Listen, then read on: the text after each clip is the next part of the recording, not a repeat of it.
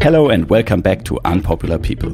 We believe that listening and learning from each other is key for personal development and success. Today in our interview, Rusty Hodge. Rusty is the general manager for SomaFM. He has different channels on there, for example, Groove Salad. If you haven't heard it before, you should check it out straight away. If you want to find out more about Unpopular People, please visit our website www.unpopularpeople.com and sign up for our newsletter. And now enjoy this episode with Rusty Hodge.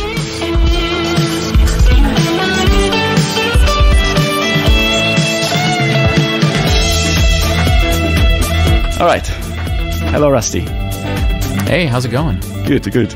How are you over there in California? Well, it's actually a really beautiful day here in San Francisco. Blue skies with a few little clouds, and it's surprisingly warm for this time of year, which is a little scary. You're in winter at the moment, are you? We're in winter, and normally at this time of the year, it'd be about 10 degrees colder than it is, but, you know, things are changing. For the short term, I don't mind it being a little warmer, but for the long term, I find it very worrying. Yeah, it is for sure. We've had quite a drought here in California as well, which we really need the water, and when we don't, get the rain we're supposed to get in February, it didn't rain at all in February so far, so it's a little scary. Yeah, things are changing. We sometimes have to adapt. Sometimes, we have to change things around us to, make things better. But let's start from the beginning, because some of our listeners don't know you, and we usually start with the same question, and it is, where were you born, and how did you grow up? Like, maybe you can tell us a little bit about your childhood. Okay, I was born in Southern California in a suburb of Los Angeles called the City of Orange. And I always liked music. I always liked radio. I was lucky enough to get a tape recorder. My grandfather bought me a tape recorder for my birthday or Christmas something when I was pretty young, and I had so much fun playing with that tape recorder. And then at one point in time, I was probably like maybe around 8 or 9 at this time, we lived very close to Disneyland. And at the Disneyland Hotel, there was a radio station that had their studios in the hotel for a while. The station was KEZY. And my dad took me there to look through the window and watch what they were doing, and I was mesmerized. I think that's when I said, I want to get into radio. Was it for you, like when you like children look into like a cockpit of an airplane, like when you see all the buttons and things? And it was that kind of...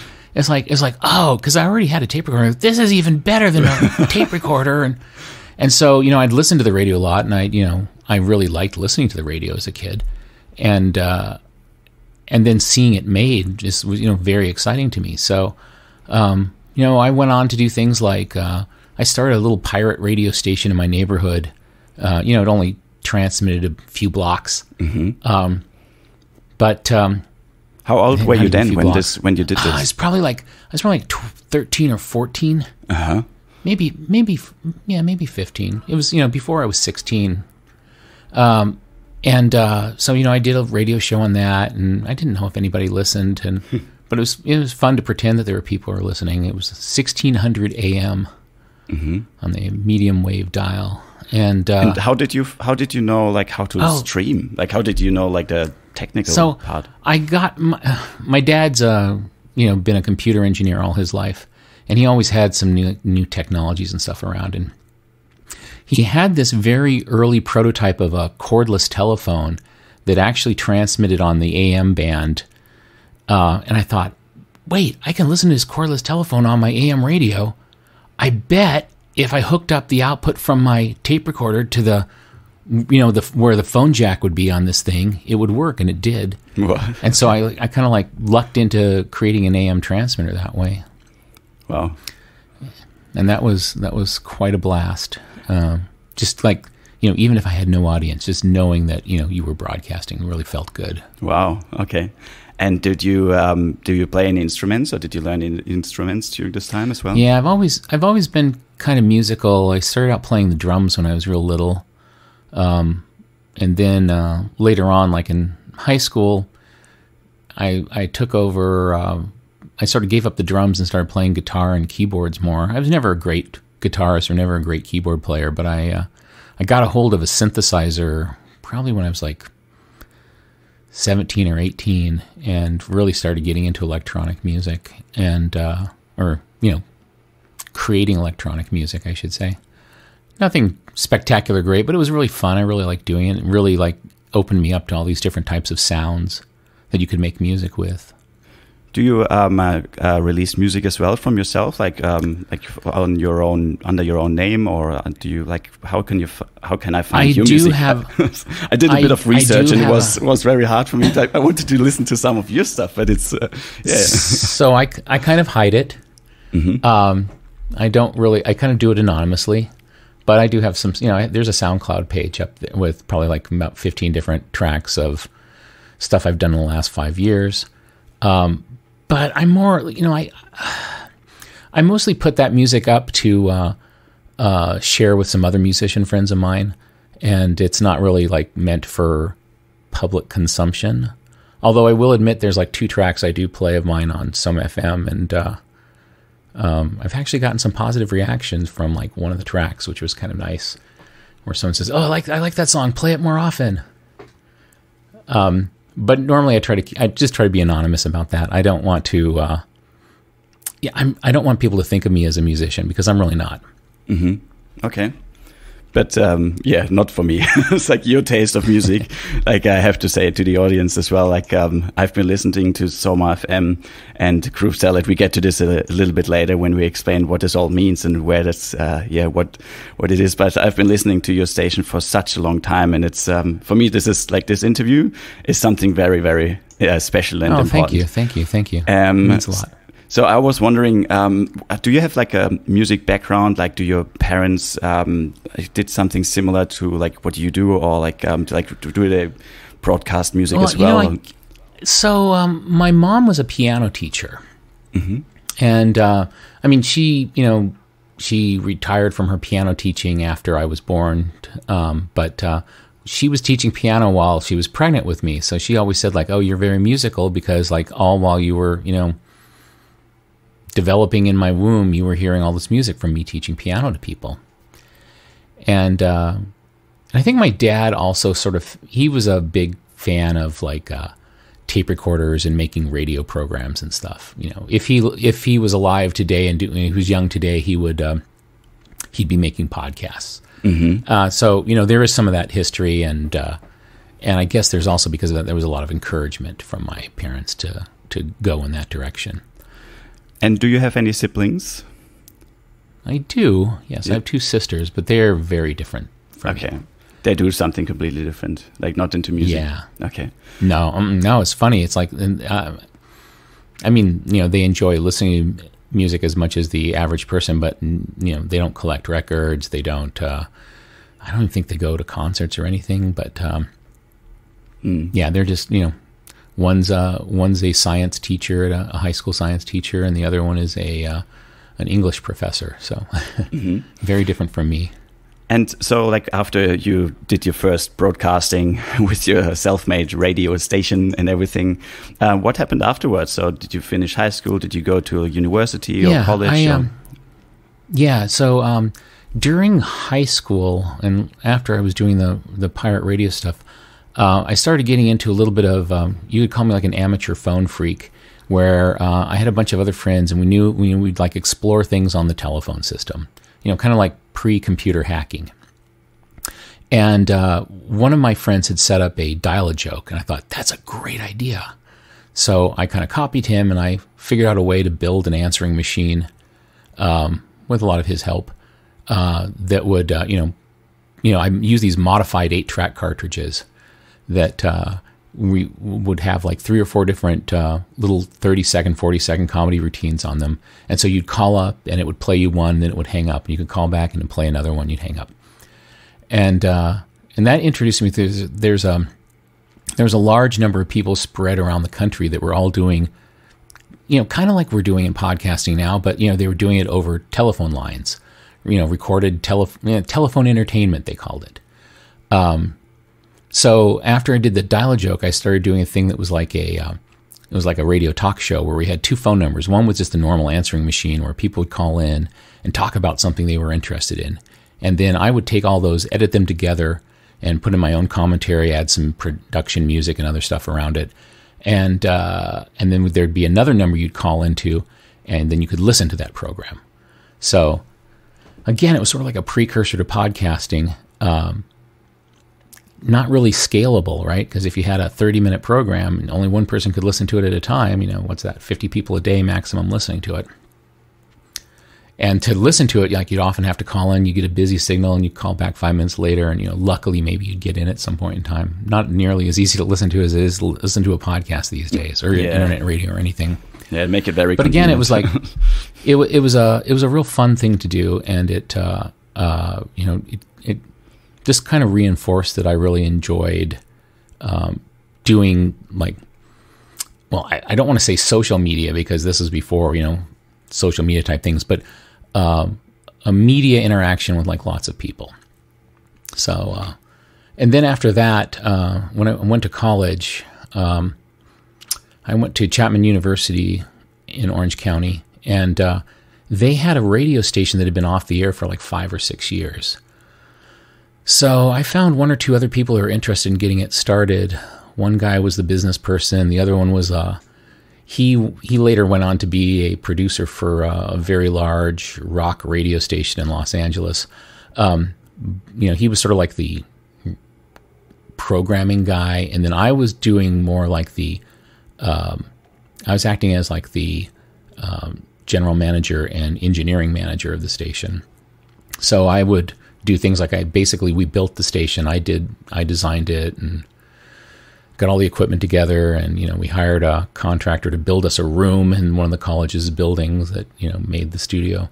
It was a blast, and I organized about, I don't know, between probably like 40 and 50 different people. Turns out there's like this huge desire for people to do radio shows. Yeah. And which and year? Which year are we really talking? fun. Which year are we talking about? This was in the early 80s. Mm-hmm.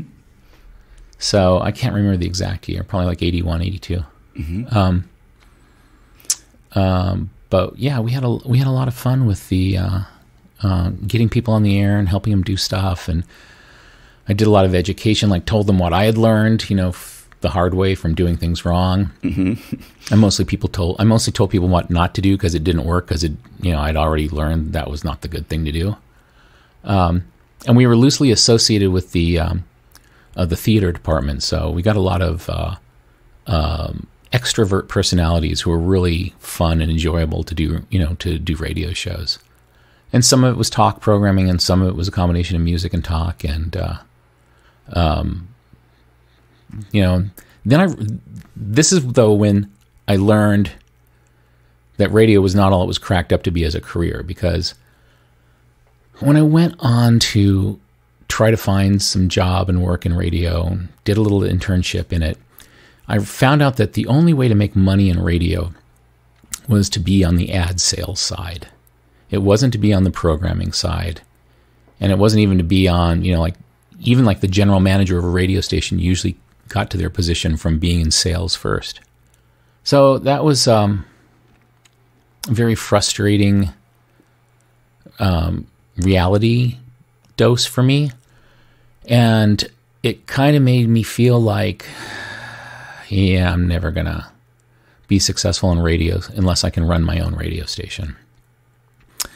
And in the mid 80s, late 80s is when all the American radio deregulation happened, and all the corporations came in and started buying up all the little small radio stations. Instead of, in the old days, there were rules that you could own 7 FM stations, 7 AM stations, and 7 TV stations at the most.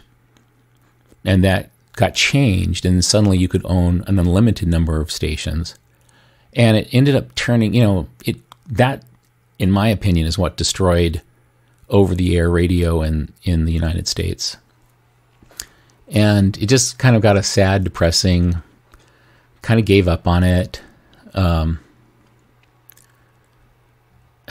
I did have one more job at another small radio station that was like, at that time, like one of the last few mom and pop owned radio stations, which was kind of fun. But again, it proved that there was like not even enough money in it to basically pay yourself a livable salary.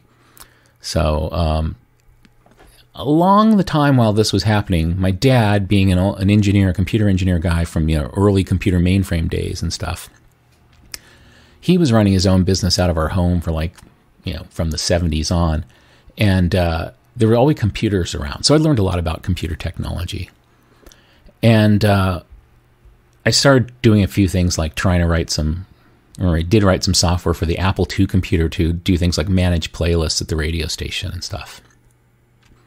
Nothing. It was clunky and not very good, but it just sort of like it got me kind of interested in that side of things. And then when the Macintosh came out and the first desktop publishing started, I'm like, wow, this is really cool. And so I started getting into that. I realized you could make more money in that being a desktop publishing consultant. And along the same time, like right after that started happening, the internet started to rear its head. And again, because my dad had, business in the computer technology area, we were able to get an internet connection very early on. Like I think we had an internet connection like 1987 at his company. And so then we had like Usenet and all these like distributed bulletin boards and stuff like that. I got involved writing some software to work with that. And then I just was really intrigued with it, like using this new internet medium as a communications platform and all the different things you could do with it.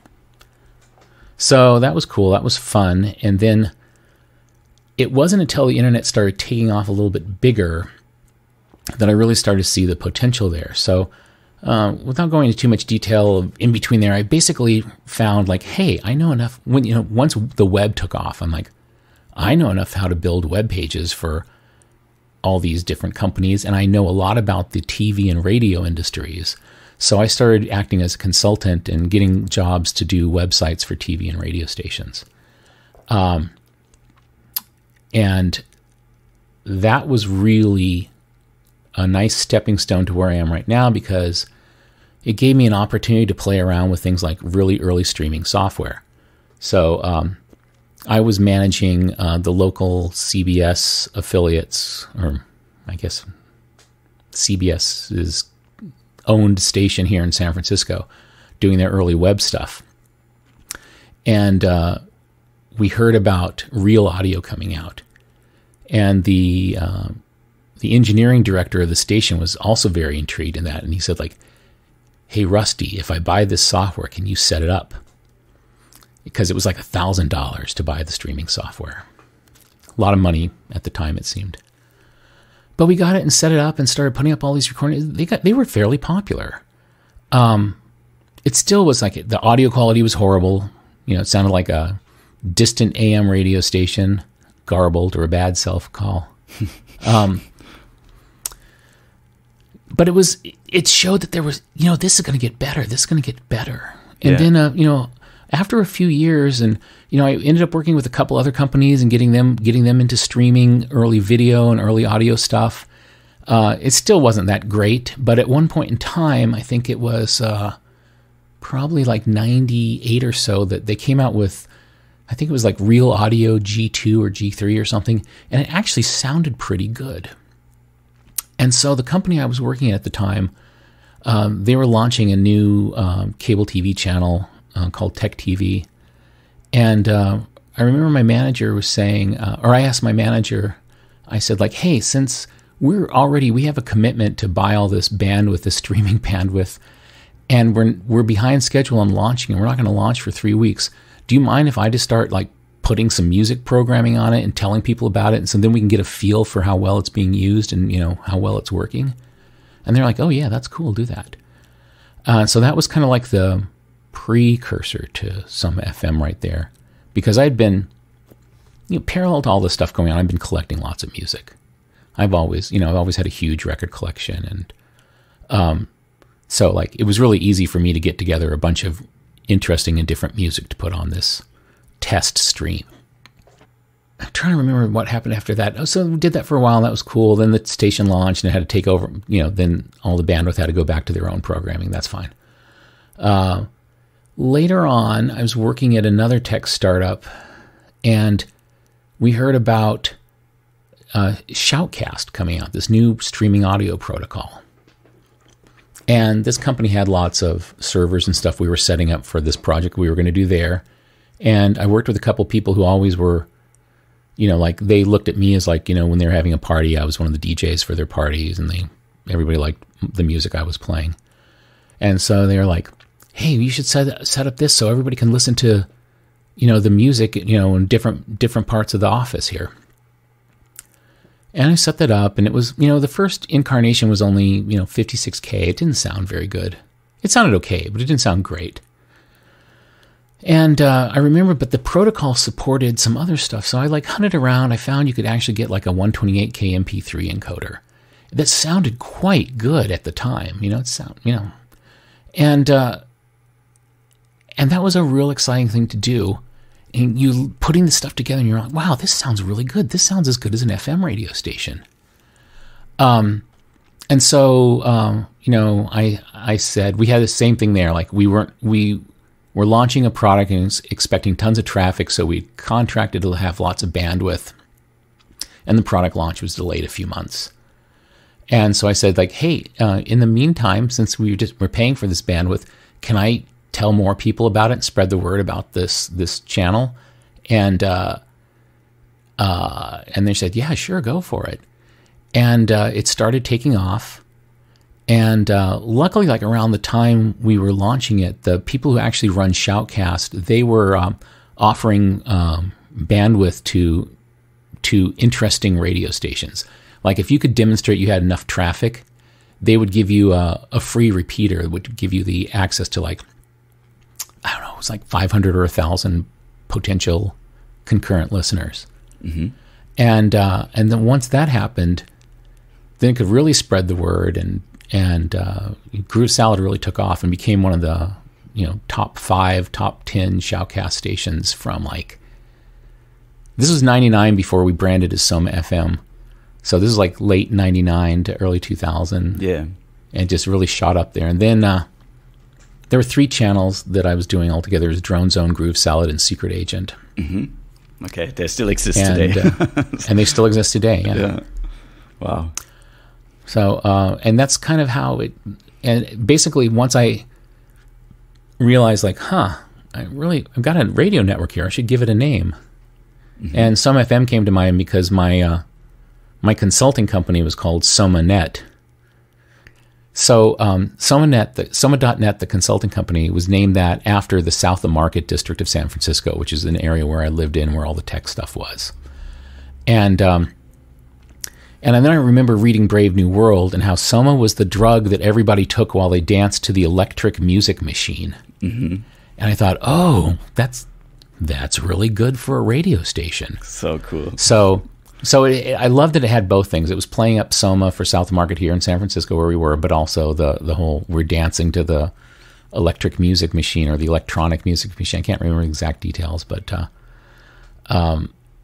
it seemed perfect. So named it that, branded that. The kind of iconic picture of the DJ in the front of the window was actually taken at a launch party for the company I was working at the time, where we put together a little, a couple of DJs and stuff to do stuff. Mm-hmm. There's still debate of who the person is in the picture. It's not me. Okay. There's the two other DJs that were spinning that evening both claim it was them, but I think it was a third DJ who we can't even remember who it was. Mm-hmm. Anyway, since it's just a silhouette, it doesn't really matter. But that's so interesting, because I usually don't write down many questions before I do an interview with someone on our podcast. But I wrote some questions down, and it's so cool that you just answered so many of them, with SomaFM. Where does the name come from? Is it connected to Brave New World? What's the picture of SomaFM? All those questions I had for maybe the last 20 years. Yeah. And they finally answered. That's so cool. Yeah. Sorry. And then continue. What happened next? Just after that, there was ups and downs through things suddenly realizing how much we're going to have to pay in music royalties that were retroactive back for 5 years. And we almost went off the air because of that, but after a lot of, that's where I learned to like lobby with politics, and got together with a bunch of other small webcasters and little independents and stuff. And, we got the, I think it was mostly driven by the religious broadcasters, actually, because they were very well organized, and they're like, we can't afford these crazy rates. You have to have a carve out for smaller broadcasters who have smaller audiences that, aren't all commercial driven, et cetera. And so that happened. That, I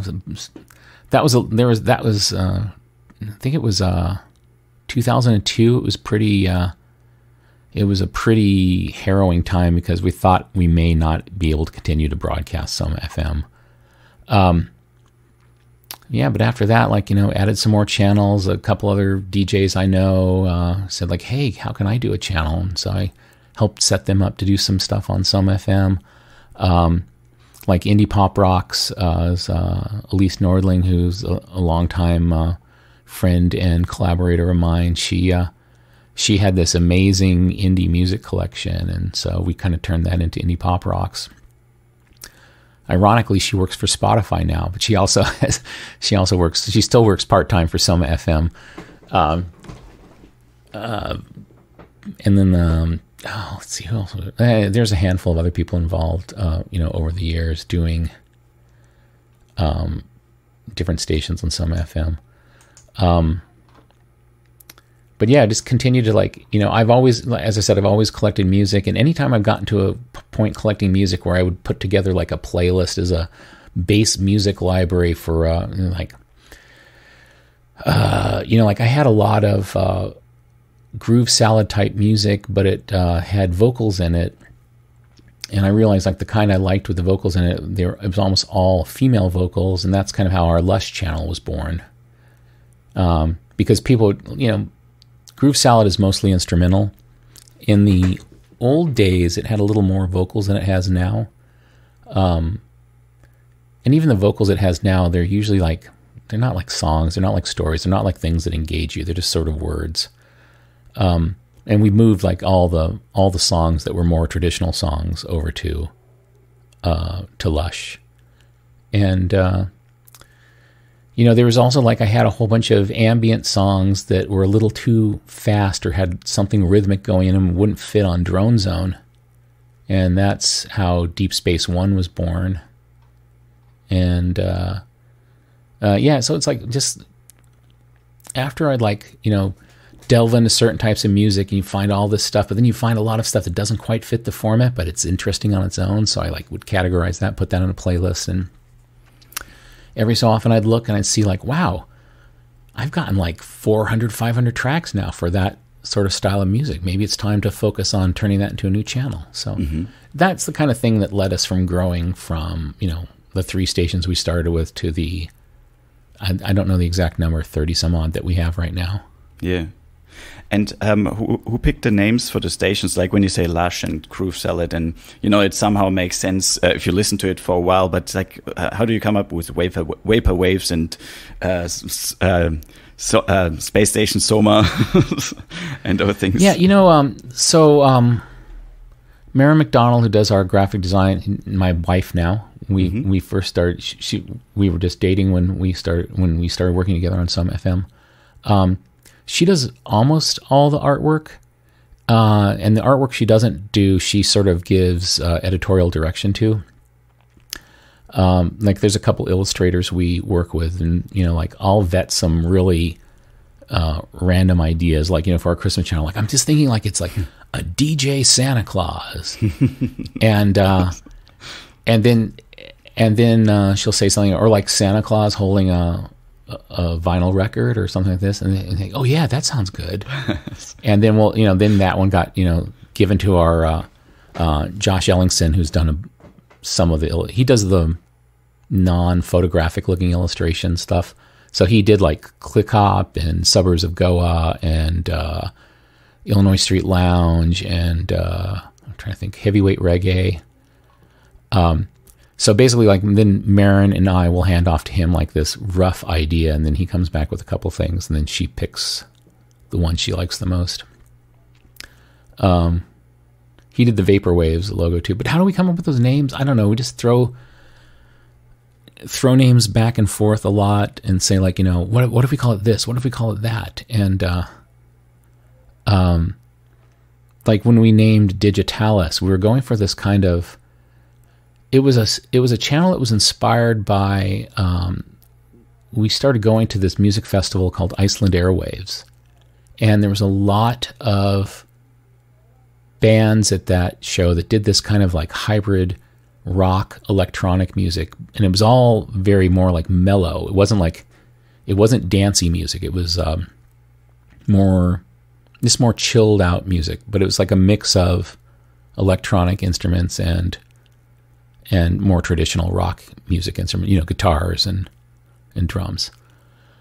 And so we were trying to think of like, what were we going to call that? And I said like, something like with digital in the name of it, because, we're talking about like, it's like an analog rock and roll with digital stuff added to it.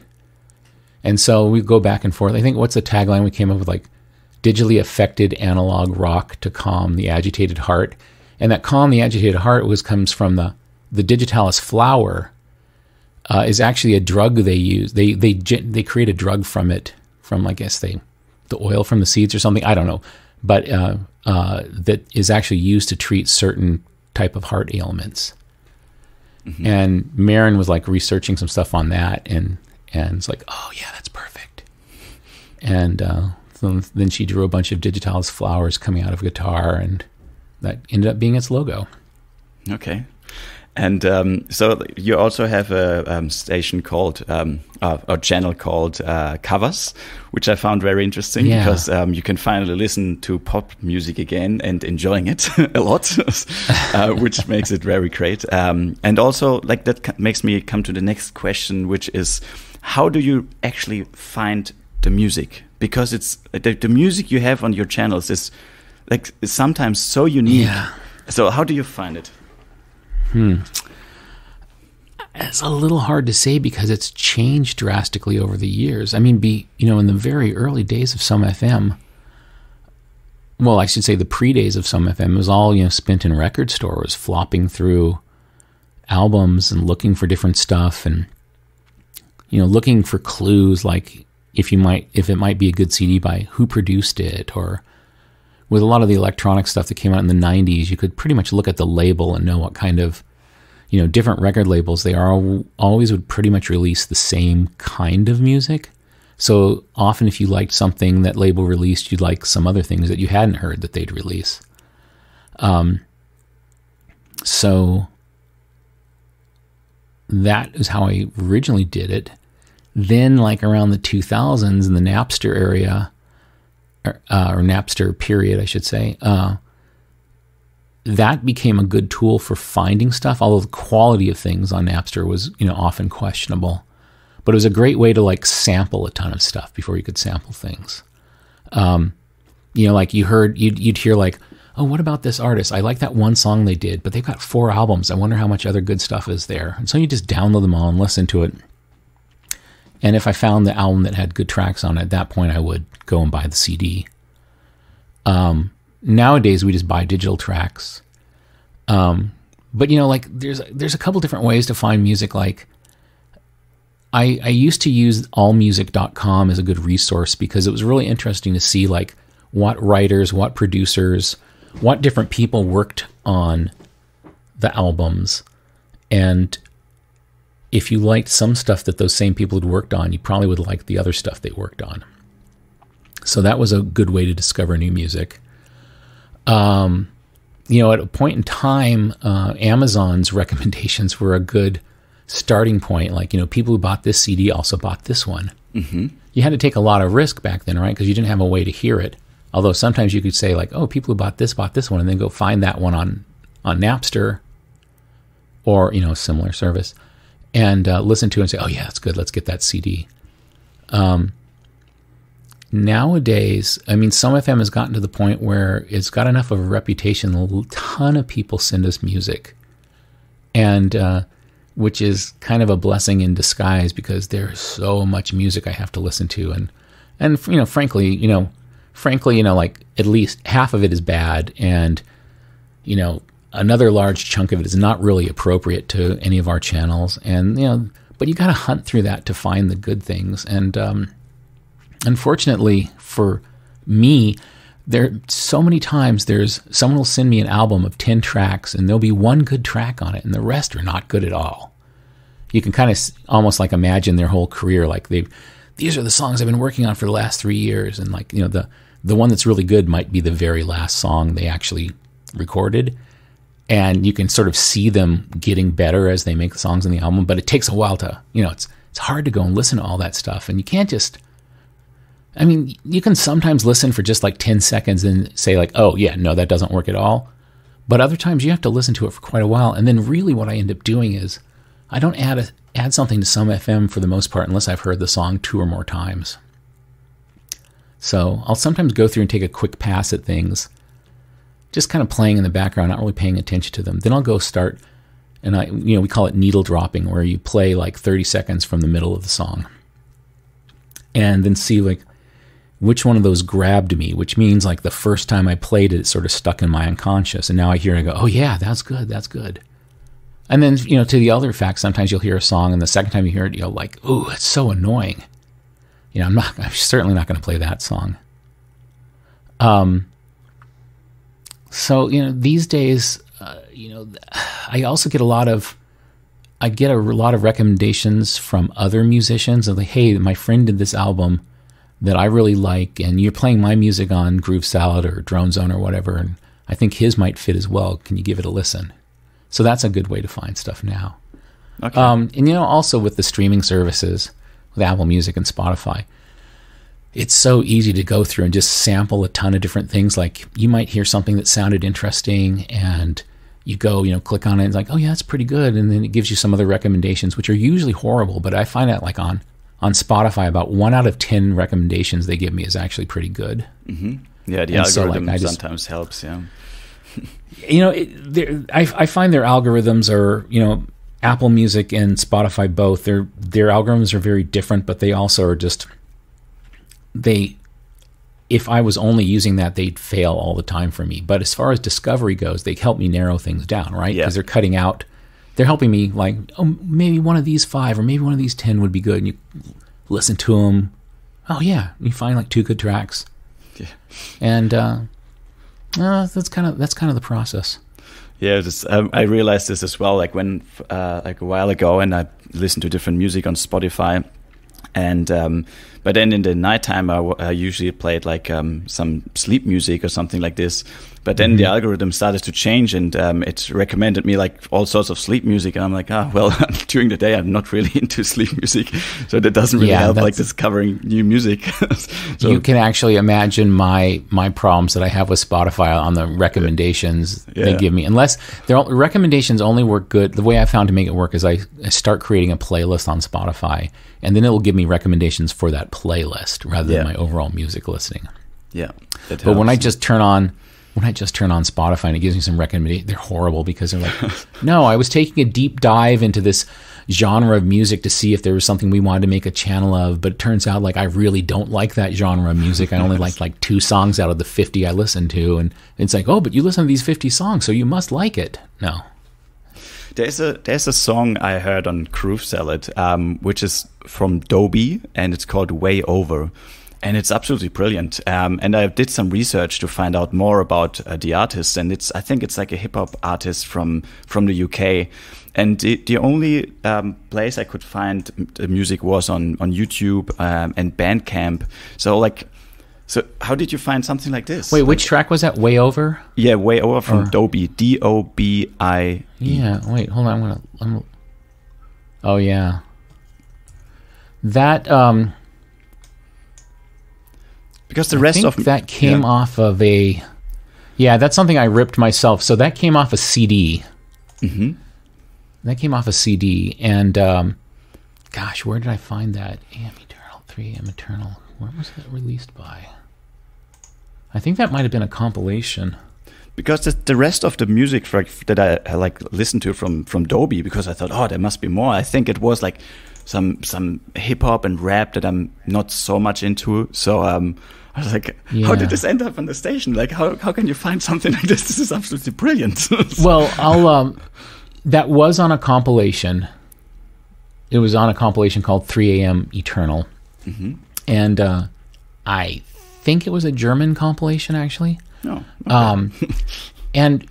And that's how I'd like discover the artist. But then I do the same thing you do. I go, what else do these people do? Mm-hmm. And sometimes you find all sorts of great music. Then other times you find that one song was out of character. It was like a fluke for them. And it might have just been the sort of thing where that was a song they were collaborating with someone else on, and not like, what they normally do. And there's so many artists I play like on Groove Salad that most of the other songs they make are nothing like Groove Salad. Mm-hmm. And it's true for a lot of the other channels as well too. There's a lot of artists out there that don't focus on a specific style. They just do a bunch of different things. And then if you like one of those tracks, then you listen to the other stuff they do, it doesn't sound anything like that track. It's not even in the same, vague genre. Yeah. And it's I also experience listening to the stations days. It goes through a certain genre, or like it has like a straight line, and then there's like this particular like one song that's a little bit outside, but you can still use it. Like for example, this one, it's like very instrumental and very like like more classical, but it fits perfectly into the rest of the sound. Do you have did you program like an algorithm in the playlist to do such things, or does it just happen randomly? I put stuff into different categories, and I'll play different categories of stuff clumped together or spread out. It all kind of depends on the channel. Different channels work a little differently. Mm-hmm. So yeah, I've got a tool that helps me schedule the music, and that will do things like,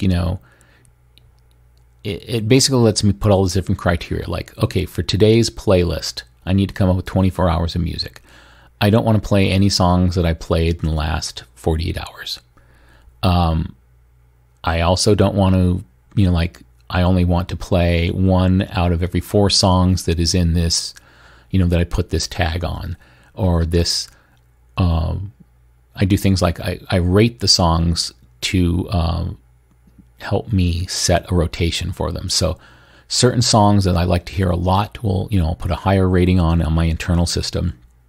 And so that tells my scheduling program to play that one more frequently. It's not a random mix at all, although there's a random factor thrown in there just to, given all things are equal on something, it won't do it the same way twice, right? But that's like, I think like, typically the randomness adds like 10 to 20% to the weighting of the way the schedule would be put together.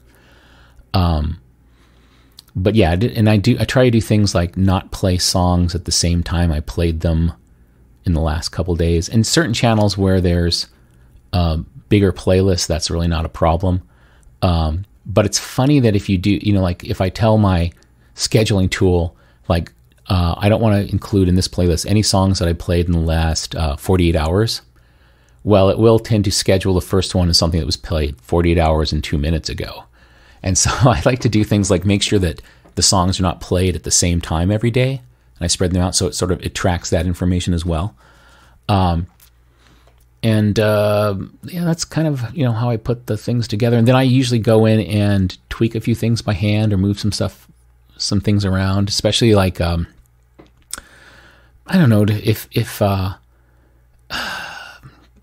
if something like is, in the zeitgeist, or there's like something happening, like you hear lots of people talking about on Twitter, and think, oh, we have a song that would fit that really well.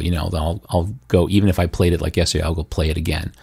And a lot of times, like, I don't get tons of email from listeners about making song requests and stuff.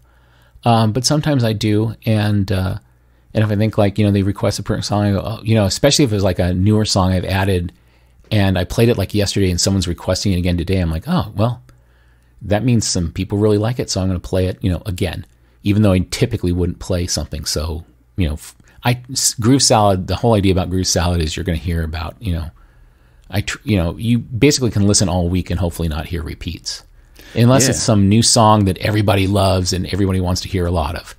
Like Tycho's very popular on Groove Salad, and when a new Tycho album comes out, Yeah. people expect to hear a lot of the new tracks, right? Yeah. So I will play them more. Sometimes I'll play a track twice a day, but it's rarely more than once a day on Groove Salad. And it's also, the other stations like Fluid, I found very, very interesting, especially like this particular sound of like, it's very hard to describe, but it's like, it sounds very like it uses synthesizers, like the vocals are, use vocalizers and, like. Or vocoder? Vocoders, yeah, sorry, vocoders. Yeah. And you can really hear that it's very modern music, but, like it's still like let's say like a traditional building up of the songs. So like they have like refrains and stuff. So it's chords, choruses very standard, like traditional song structures, but with more electronic sounds in them. Yeah. Yeah. And the beats are great. For us, it's perfect. Like we usually wake up with Fluid. It's it makes the day more fluid. So that's what you usually say. Yeah. I also, for Groove Salad, I have to say that what I found very interesting is that you can hear it all the time. Like you can listen to it to chill out, but I also have it playing when I have friends over and we have a few drinks or whatever, So it's always suitable for the moment. And a friend of mine told me that they have Groove Salad 24/7 running on a separate computer in their offices. I see that in our logs all the time. Like I'll go and look and I'll find like, there's like 50 people that have been listening for more than 20 hours. Yes. And he actually wanted me to... They're not bots, they're actually people, yeah. Yeah, he wanted me to ask you if you can see that, and now you answered that question as well. Yeah.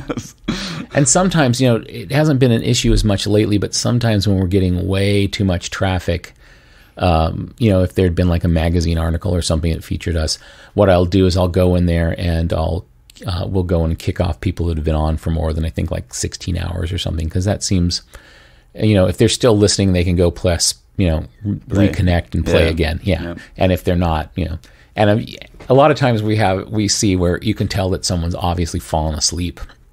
Or not, in the past, it was like where people would be listening to it at work and then go home and leave their computer on and forgot to stop the channel. Yeah. So we see that, and we'll sometimes like kick the person off, but not like ban them or anything. They can just of course click play to come right back. It seems like it's a little better to do that than some of the other stations do. Things like after you've been listening for an hour, they'll say like, "Hey, are you still there? Click play to continue." It's like, that's annoying. Yeah. Yeah, no, that's definitely annoying. And I'm also, you said earlier you don't want to be like in this advertisement business too much. And that's why you nearly decided not to go further in this direction of radio and everything. But now it turned out that you have your own radio station, and it's running without advertisement. It's running based on donations. So how do you find this? Is it very challenging? Is there different times and different times of the years, or different times in general where like people are more generous than other times? Or? Basically, there's times when I have to beg people more during certain times, and other times I don't have to beg nearly as much. We now do some things like a year after someone's donated, a message goes out saying like, "Hey, we hope you enjoyed it over the last year. If you're still listening, why don't you make another donation?" Which is great. And that when we didn't start doing that until probably like 10 or 12 years ago. And once I started doing that, it was really great. We didn't have to put all these big messages on the front page or run as many announcements about, "We need your money, please donate now." Because a lot of the people who listen to us have been listening to us. They're more than happy, and they're, they like it when we remind them. And quite honestly, they have an option to say like, "Don't ever contact me again." And the percentage of people that do that is so, it's like less than 5%, which is, I think, really, really great. It shows like we have a very dedicated, supportive audience. And 100%. I got to say, I love our audience. Our audience, I can't imagine having a better audience. Thank you very much. And I will donate $100 after our interview. And I also want to encourage everyone listening right now. Please check out SomaFM. It's been like a great part of my life, and I really want everyone to join in. It's really like you guys, like the music that you pick and choose for all different stations, for all different moods. Even if you can listen to Groove Salad all the time, but there's so many other stations which are really, really good. And I encourage everyone to go online and check out Soma FM and check it out. And I'm glad you like Fluid, because it's one of our newer channels, and it's not quite as popular as I would hoped yet, but it continues every month. Its numbers go up a little bit, so yeah, it's one of my my other favorite channels. It is really good. Like Fluid, I have automations on our HomePods here in our apartment, and it's on different times. It plays different stations. So with sunset as Groove Salad, in the morning it's Fluid. Then for my meditation, I have Drone Zone. There's like all sorts of things all over the day. Yeah. So where do you see Soma FM going in the next few years? Like, what do you think is going to happen? One unfortunate thing that's been happening is the music royalty rates continue to go up and up and up. And so that's been a bit of a challenge. Like even just last year, our rates went up about, I think they increased like $50,000 a year. And every couple of years, the rates get adjusted. So they just did a big adjustment of all. There's like four or five different people we pay royalties to, and so that's the main challenge for me, because otherwise we're at a pretty sustainable level. We make enough money to keep things going, keep improving things, keeping our equipment maintained and upgraded. Buying more music, all that sort of stuff. But as the royalties keep going up, it cuts into our the rest of the budget we can afford to do other things with. And there's a lot of people ask, like, why don't you do this or why don't you do that? It's like, well, we don't have the resources to do that. For example, like, we don't have a dedicated Sonos application. And that's because, well, two things. You can still get us on Sonos by going through TuneIn. But to develop a Sonos app, it gets, we're not the experts on that internally. We have a software development team there's some part-time contractors who work on all our apps and stuff, but it's something that's not in their expertise. So I'd have to find someone new, and it's going to, to do something like that, it'd cost $20,000 probably to get it all, after all was said and done. I know somebody who's listening is probably saying like, oh, you could do it for only a couple $1,000s. And, but if that's the case, contact me and we'll talk about it. Yeah. But, it would be nice to have a little more money to spend on doing some of these other things. Like, Apple keeps threatening to open up the HomePods to running native apps on them. They haven't done that yet. Like, to listen to us, you're still basically going through TuneIn. And it would be great if we had our own one on there that could do things where you could even ask it, like, what song is playing right now, and or tell SomaFM I love this song, tell SomaFM I hate this song. I don't know if you've seen, like, in our iOS and our Mac apps, we have the love or the WTF buttons, and those don't feed an algorithm, but they do generate every week. We send a report on that back to the individual music directors for the channel, so you can see like what listeners are liking and what they're not liking. Oh, that's perfect. And where it's mostly useful to me, I know there's a lot of times, like, there's songs I love, and I'll see like 3 people hated it. I'm like, sorry. You'll have to listen to just deal with it. But usually how it works for me is there's certain songs I add because I think, yeah, that's okay. Maybe it'll grow on me, and I'll just add the song. But then I see a bunch of people didn't like it, and I'll go and give it another listen. I'm like, yeah, it's not that good. Okay. And so I'll remove it, and I'll just make a note, put this in the reject pile. So we use that for stats, but it's not an algorithm in as much as it's just giving a person feedback and then letting us decide what to do based on that feedback. Okay. And the music industry in general, I saw like an interview, I read an interview with you from some time ago, and you were talking about telecom. They're doing like a streaming services, and you weren't very happy with this, like what they did there. What do you think in general of streaming services, and do you think this is a good way to share music with the world, or do you think it just cuts off like a smaller music production, and gives like the popular people, more money? Well, I'm a huge fan of Bandcamp.com, if you're familiar with that. Yeah. And that's been a huge source in the last like 5 years or so. That's become like a dominant place where we get music now. It's great because it's sort of somewhere in between, like, buying a digital file and having a streaming service, because you can stream the whole album there if you want, and then if you like it, you can buy it. And then, so that I like that a lot, and I think musicians like that, especially indie musicians, because what I call an indie musician is not what the commercial music industry calls an indie musician. What I call an indie musician is someone who's like recording stuff in their bedroom, they're releasing stuff directly. Those are sometimes, if you're very successful at doing that, the commercial music industry refers to you as like an emerging artist. An indie artist is someone they will release on one of their sub-labels and doesn't make as much money, and they're kind of, they're going to subsidize their first album and, hope they make it big. That's really a different way of thinking of what's an indie musician. So Bandcamp is truly good for, like, the person who produces their own music's working at home, or, in a small recording studio someplace and doing almost everything themselves. And because of that, if you can sell 100 albums on Bandcamp and, make yourself like $500 or $600, and the cost of, there's really nothing up front. They charge you to do that. They take a 15 or 20% cut or something. That's about it. With a streaming service, like, you really got to get a decent number of plays to make real money off of it.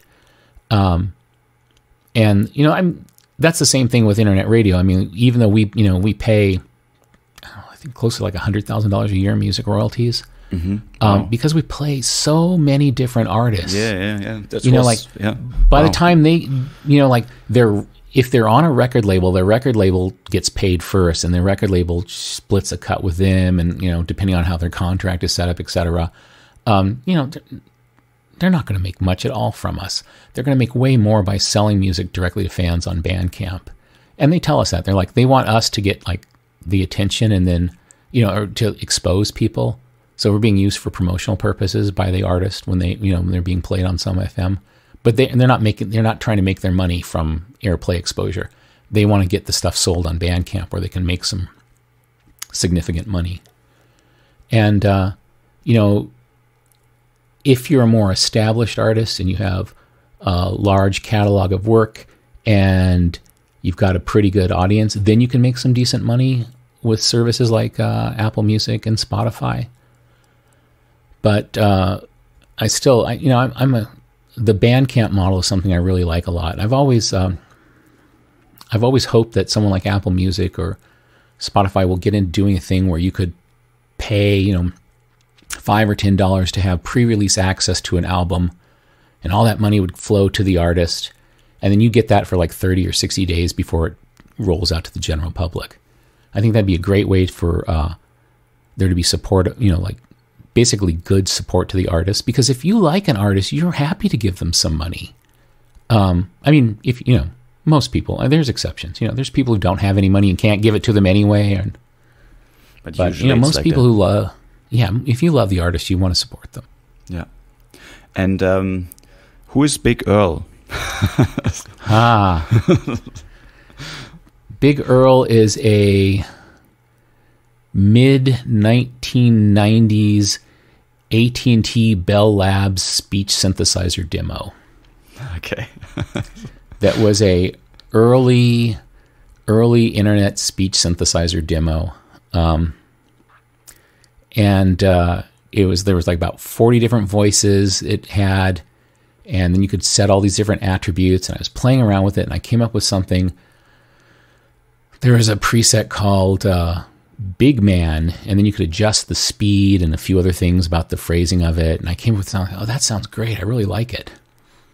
And then so I basically wrote a script where I'd give this program a big long list of things it would say, and it would upload them to this website, put that text into the website, get the downloaded file, which was in some really weird format, convert it to a WAV or an MP3, and then, add the title and information on it. So like basically I had this whole little batch process that would hit this website. And the problem was, I guess I got carried away sometimes. Like I was going to try to have Big Earl do time and day announcements. So, I had this, it's 6:47 or it's 6:47 p.m. And apparently I crashed the website when I ran that the first time. Oh no, I killed Big Earl. No. And then then a few days later it was back, and I fixed, and I did some more, but it would crash all the time. And then eventually it just never ever came back. And I was like, oh no. So luckily I hadn't recorded enough things of Big Earl speaking that I could edit together and get more stuff as I needed it. But I did get a story. Somebody tracked down this the history behind that speech synthesizer demo that was on the web, and basically it was a software engineer who'd worked at Bell Labs all his life, and he was nearing retirement, and he set up this is like in 1996 he set up this web demo of their speech thing, and it ran on like a Bell Labs 3B2 computer that was sitting in his cubicle, and then he retired. And his cube mate would every now and then go over and see that the thing had crashed and would reset it, and it would work again for a while. And then his cube mate retired also. And it kept running for a while, and then every now and then it crashed, and then somebody else from the building said, oh, the thing crashed, I'll go reset it. But what happened at the very end was they moved that location, they closed that building and moved to a new one. And there was nobody to reset up the computer at the new location, so it was just a kind of abandoned. And one of our listeners had tracked that down, actually found some people who had worked at Bell Labs and asked about this speech, and that's how the story, we got that story together. All right. Thank you very much. That was probably way more than you wanted to know about Big Earl, wasn't it? No, that was fantastic. I loved it. Absolutely. It was because I heard this is Big Earl, and I was always wondering like why Big Earl and everything. And now like you gave me the whole backstory. That's great. Do you have time for a few more questions? Or like sure. Yeah. Okay. That's just some basic things. I want to know who are the people behind SomaFM, because you already mentioned your wife is helping you out with the cover, the artwork, and there are other people having different stations. So who are those people? How did you find them? So Elise Nordling, who does indie pop rocks and who does folk forward. I've known her for a really long time. She's been a huge music fan, and we're both music fans together. She always liked slightly different music than I liked, and so we do a lot of comparing of notes. And like she'd say, oh, I found this artist I think you'll really like, and I would do the same with her. And then so she's been working with me on SomaFM like since the beginning, and there's been times like where she was doing way more work or way less work. It's a part-time gig, and she's worked at a bunch of other places. But anytime like she's been out of a job, I'm like, okay, come to work at SomaFM for 4 days a week. Okay. And then she is her day job now is she works in music licensing and in royalty reporting. And she's just really good with like knowing who all the artists are, who all the labels are, who are the contacts there. She's just got like a head for the the metadata behind all the music. And every time like whenever she's available to work more way more hours for SomaFM, a lot of our stuff gets way more organized, which is great. But that's she was working at a San Francisco music rights company that got bought by Spotify. That's how she ended up at Spotify right now. So she doesn't, she only does programming, music programming for SomaFM now. She doesn't do any music royalty or anything like that. Let's see, who else is involved? Kampf, who's a DJ that we first met when we started doing DEF CON radio, and it turns out we had a lot of musical taste in common, and he's responsible for a lot of the programming on about half the programming on DEF CON radio. He's largely responsible for Fluid. Fluid came about with I was telling him I really like songs like this and this that I knew he liked as well, but they don't fit on Groove Salad or any other channels. And why don't we do a channel just for it? He was like, I don't know, I don't think there's enough music. But I would find some more stuff, and I said, what about this? What about this? And then I think I got him a little more excited about putting it together, and so now he, he does 90% of the programming on Fluid, probably 95%. Every now and then I'll send him something. This would be great for Fluid. Half the time he writes back oh yeah, I'm adding that next week. I already found that. Okay. Yeah, and DEF CON he also has this. Don't forget your 3, 2, 1. Yes, 3 hours of sleep, two hot meals, 1 shower. So he's great because what's been nice is he did a college radio show called The Nerd Show for many, many years in the Salt Lake City, Utah area. And then his college shut down their radio station for funding reasons or whatnot. So he's had a lot of, now SomaFM is his main focused creative outlet, which is great. And he's really a pleasure to work with because we're similar enough, but also different enough that we're always surprising each other with new stuff. So, that's great. And then Roy Batchelor, who does our Bootlicker channel, he's someone else I've worked with forever. In fact, in the early days when I was talking about doing all the things on the telephone lines and dial jokes and stuff, he was one of the people doing one of those. So I've known him for a tremendously long time. And he had actually started Bootlicker as an independent radio station earlier, shortly after SomaFM, and but then he got tired of running it and shut it down, and then he decided, no, I miss running it, I'm going to start it back up again. And at that point I said you can do it on the SomaFM servers now, you don't have to pay some other company for that. And he's like, oh, cool. And he really got into it for a while, but Roy has he gets really excited about certain things for a while and then kind of burns out on them, like a lot of really creative people are. So I told him, I said, nope, I'm not letting you shut it down this time. I'm going to keep it going. And he's like, all right, fine, whatever. And then 6 months later, he's like, okay, I want to do this more again. And I go, well, good thing we didn't shut it down. So our kind of agreement is right now that if he loses interest in it, I kind of take the reins for a period of time, just keep the playlist updated and keep things going. And then he'll then when he gets in the mood for it, he comes back and does a whole bunch of stuff for it. He's well connected in that scene, knows a lot of those artists, travels around going to their shows and things. So, he's kind of perfect for that role. Let's see, who else?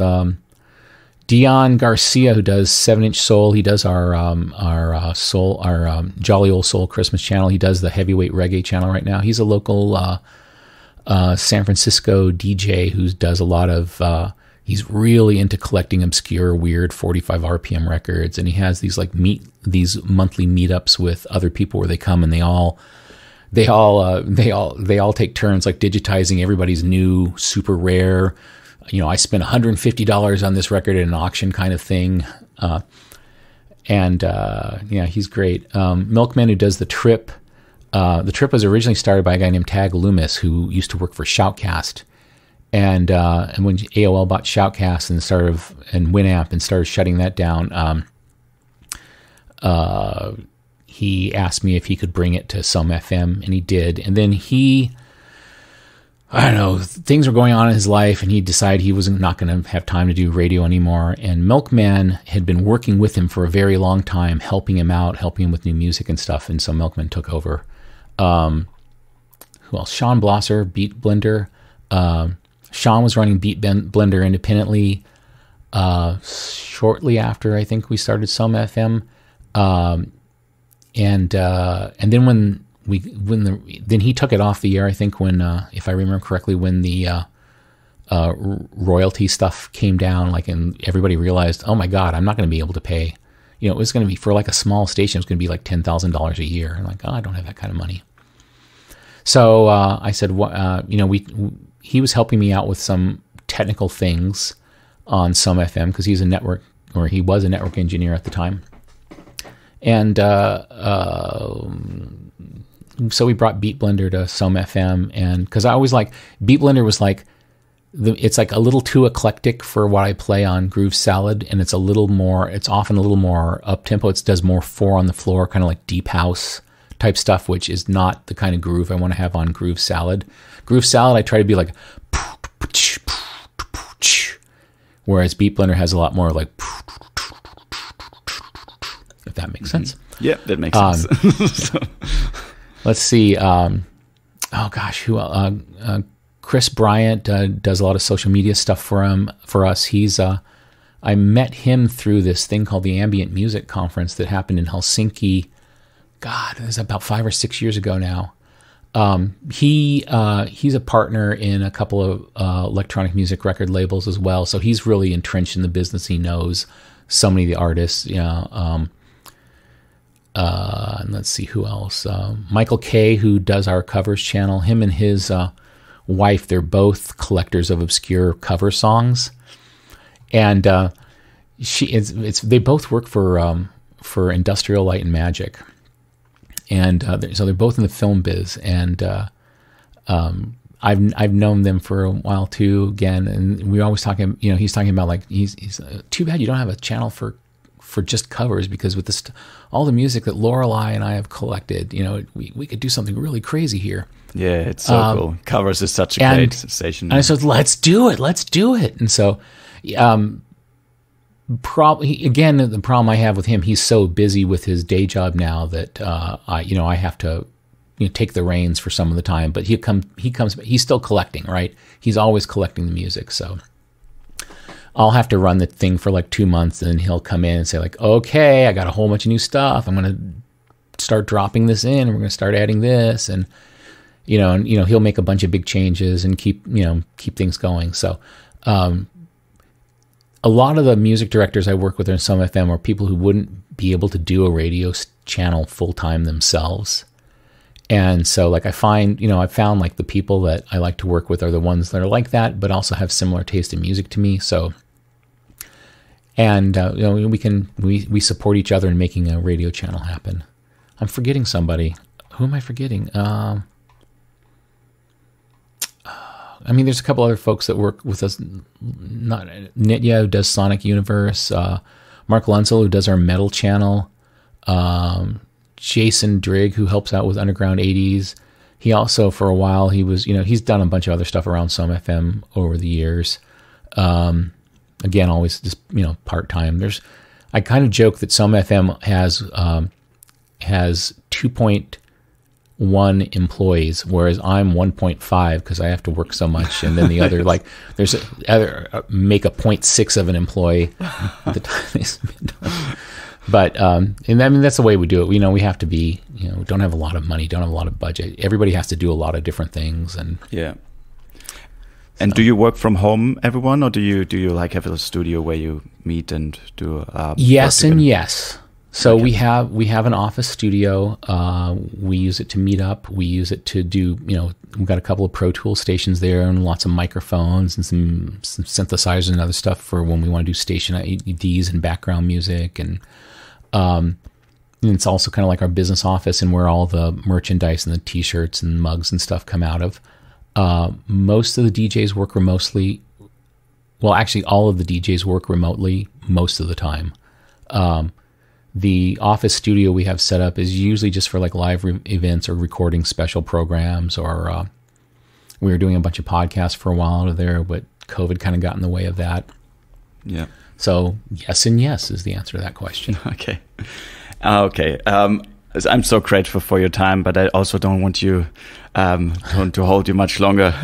I don't want to bore the listeners. No, you don't at all. You don't bore me at all. I would have like 1,000 more questions, but I want to ask you 2 more things, which I ask every guest we have on our podcast. And the first one is, because we are called unpopular people, What would you do differently if you were popular?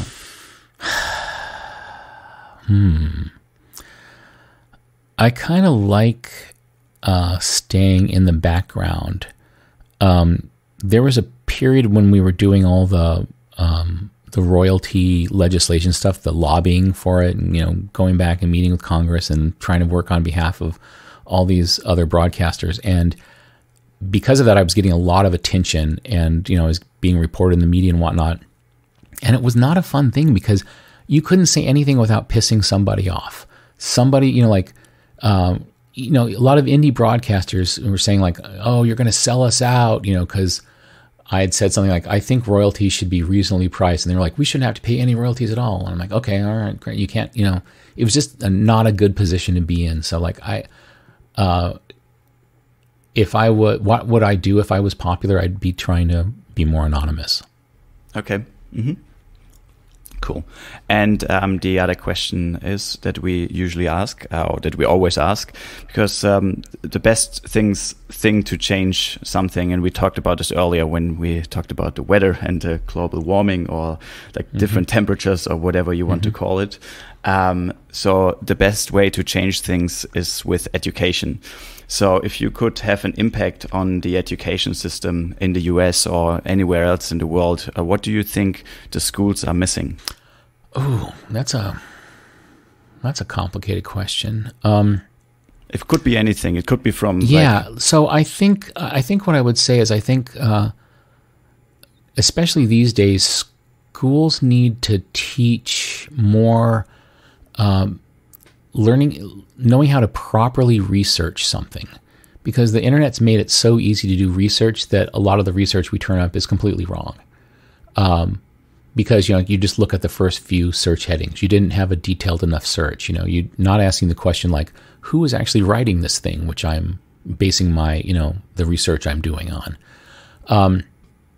So I think I would encourage the schools to teach people how. It's almost like a library science, information science kind of thing, to learn how to do research properly and to vet the sources of that information and make sure that you're getting proper information and not propaganda. Mm-hmm.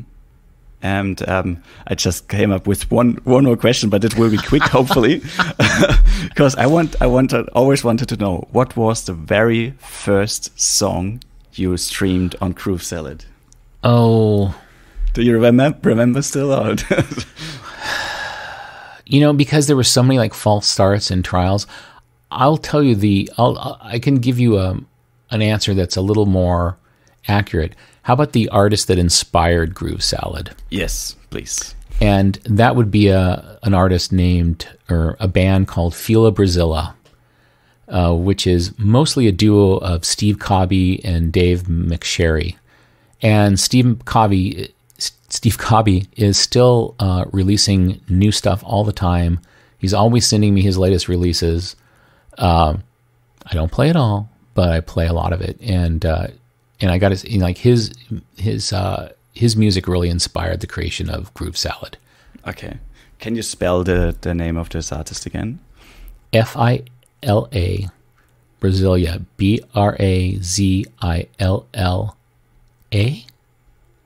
Yeah, got it. Brasilia, via Brasilia. Yeah, and I'm trying what was the first album? It was the one that had the sheriff on it. That was from the album Old Codes, New Chaos, which was released in '94. And the first time I heard it, I was blown away. I'm like, this is a type of music I've never heard before. Okay. Oh, I have to check it out. I got obsessed with it. Yeah. So. Okay. Like Left Field. Like Left Field was something I hear Left Field quite often on the station as well. Also on the classic one, the Groove Salad classic. Yeah. Oh, Left Field is. There was this whole like movement in UK music. It was like for the chill rooms at the raves, and I remember someone said it started when someone played a 12-inch that was cut at 45 at 33, and instead of it being a dance song, it came out real. And they go, wow, that's really cool. Yeah, like Emancipator and things like this. Yeah. Yes, and then more and more people started, doing stuff in that genre. And there was this whole scene in the town of Hull in the UK, and where Feel Brazil was based, but a whole bunch of other people, like, I guess it was sort of like people would go to the clubs there that they were playing at and hear that music and wanted to make it themselves, and then it like spread out from there through England. Rusty, thank you so much for your time. I appreciate it. Thank you very much. I appreciate it so much. You have no idea. It's been fun. You've been such a big part of my life, like with your choice of music, with SomaFM, and with Groove Salad, with all the other stations that are on there, all the other DJs and the people that are playing the music there. It's like, thank you, like every single one of them. Please say hello from my side. I will, and on behalf of all of us, thank you for listening. That's for sure, and I will keep on listening, and I will always spread the word, to everyone out there. Tune in to SomaFM. There's an app for your phone. You can listen to it online. You can see all the playlists, which I think are very helpful, because sometimes you listen to something like, oh, what is it? And even Shazam doesn't know this song, but you can go to the playlist and you can find it out what it is, and you can go to Bandcamp. You can support the people that produce this great stuff, and you can also support SomaFM by donating money. You get a free T-shirt, I think $50 more. That's very cool as well. We have T-shirts and mugs and other stuff like that. Yeah. Nice. Well, thank you again.